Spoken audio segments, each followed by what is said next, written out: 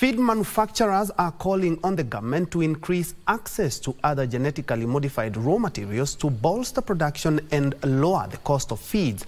Currently, BT cottonseed cake manufactured animal feeds account for 30% of production. On the other hand, government is exploring ways to increase soya and sunflower production to boost feed production. Data from the Ministry of Agriculture shows that Kenya has an animal feed supply gap of 33 million metric tons. Animal feed manufacturers opine leveraging GMO raw materials is key in bridging the gap at a cheaper cost. And that cotton that they are growing, after they process the cotton seeds, we are getting the cotton seed meal from that process. And now I can confirm to you, as a chairman of Akifema, that we are buying all our cotton seed meal locally. So that's a very great chance or opportunity that the government has given to us.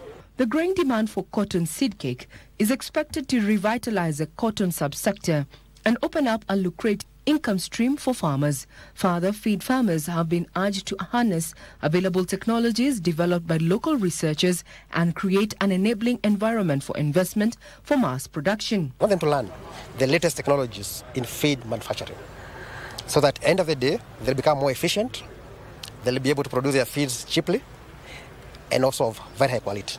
So at the end of the day, the farmers will benefit with very high quality feeds and low costs. Livestock Principal Secretary Jonathan Mweke also put on notice feed manufacturers producing substandard products, terming it detrimental to the livestock commercialization program and a threat to food security. Now we are going down to focus on production to make sure our farmers can produce what it is that the market needs in the quantity and the qualities that are required by the market and in a consistent fashion. The animal feed exhibition and conference is expected to address challenges affecting the livestock sector, including market access, limited availability of new feed proteins, post-harvest losses, and lack of feed testing facilities.